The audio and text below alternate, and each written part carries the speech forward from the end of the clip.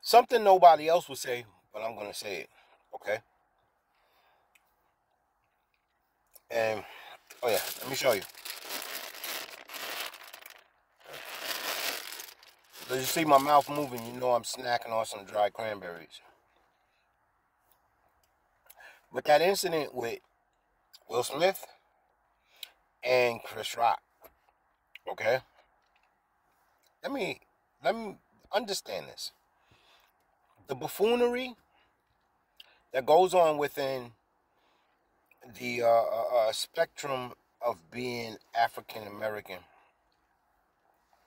has been manipulated. Anybody and everybody can believe that, okay, Will Smith is defending Mrs. Um what do they call that again? Entanglement. Dig this right here.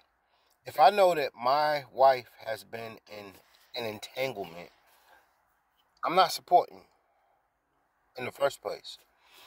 However,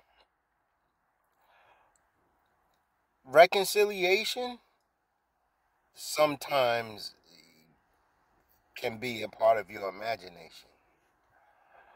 It's all about making money in this industry, making sales, and making things look like what it really shouldn't, because it's not reality.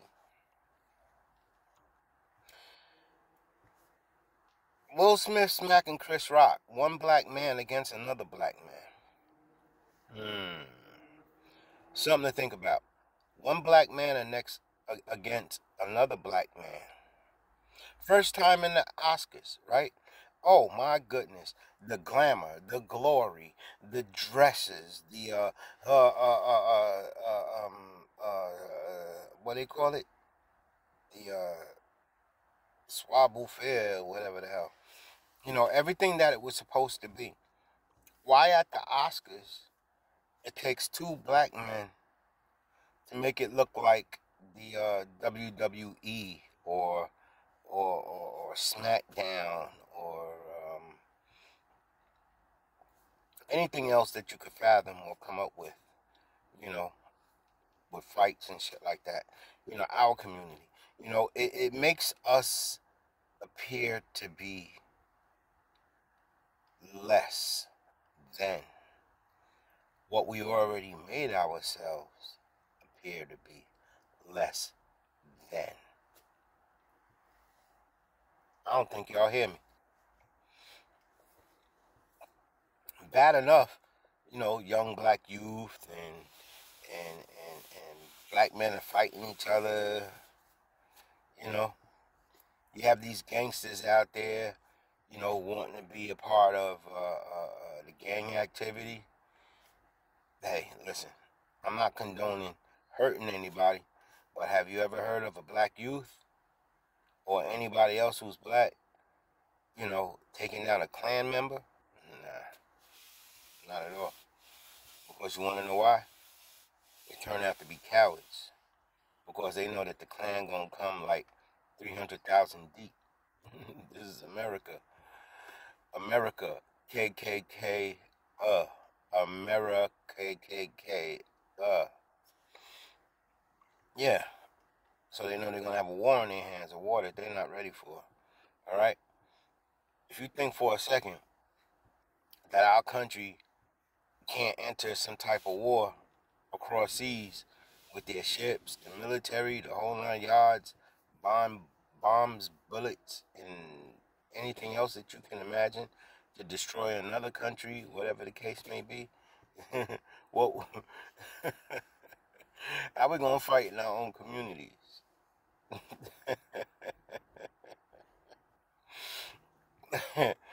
America already has the upper hand. However, let me get back to the point, okay? And the point is the Will Smith Chris Rock thing. All right, where we are in a social media environment, and that alone puts shame on our people or anybody else. I mean, trust me, you got little short people, midgets and stuff like that, that are out there shaking their booties on social media, but they Spanish or something like that, or whatever the case may be. I'm just trying to balance the scales here. But we really need to look deep within ourselves, in which I feel it's like we're on dire straits. Like, it's too late. It's really too late. It's going to take a cataclysmic event to have us in a position where we're like, wow, we should unite. We should have been better. We should have, orchestrated some type of coalition to unite us with those who feel a certain way about us. You look at the Ukraine, whoever they're fighting about out there, Russia against the Ukraine, trying to take back some territory and stuff. I mean, it sounds like some real gang activity to me, except their bombs and bullets are bigger than somebody trying to take over East 36th Street on the south side, so that they could push whatever product they have. You cats have no idea. Y'all have no idea. We become a bunch of cowards within our selves, in our own environment. Damn. I don't even want to ask what's next. Of course, that's a question that should never be asked. What's next should never be asked. I don't care what anybody says. That was probably a stage event. Because what Chris Rock said didn't deserve a smack. No, it didn't. He was mild with his jokes. But something such as the Oscars need a reason to say that this is why we don't do nothing for black men. And to have one icon violate another icon on stage, lips like with that slap. Come on. You guys need to wake up and think about it. Think about what's going on. Think about what's happening in your own environment.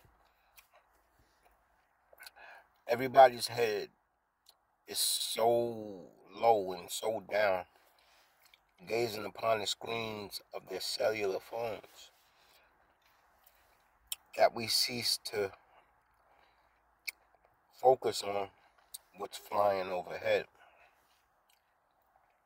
I don't think y'all heard me. If you didn't, you better rewind that. You better rewind that shit.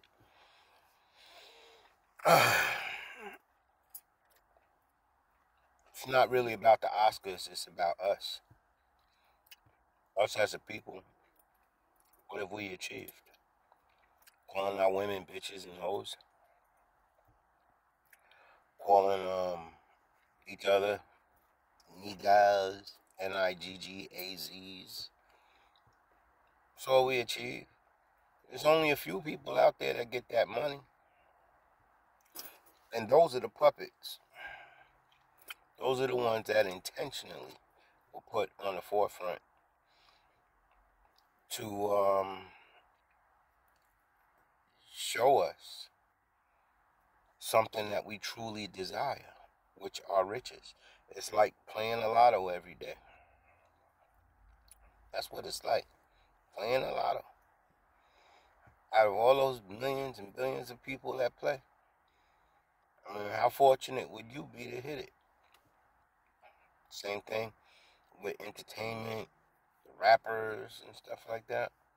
If you go on YouTube or any other social media platform, you would see yourself. You would see it for yourself. That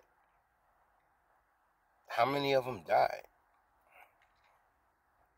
Rappers, people aspiring to be something. You know, it's more than what you guys think it is. So you need to open up your eyes and realize what's really and truly going on around you. Nobody ever died and came back and said, you want to know something? It's peaceful in heaven and there's a party in hell. We don't even know if there is really and truly a heaven or hell. But I tell you what, there's really and truly a you. Who you are, what you can stand for, how you can make a difference. If not in your life, in somebody else's life. We all need to wake up and see things for the way they really are, not the way we want to see them. And when you do, you're halfway there to your salvation.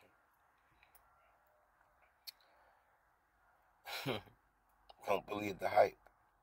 On that note, I'm going to let you guys go. I wish you all peace. I wish you all love. And in this matrix, this quote-unquote reality, I wish you all success. And no matter what it is, even if you were born to die for something, make sure it's not stupidity. We all have options. We all have choices. Life is not a game. But nobody knows that until they die. Ain't no coming back from that.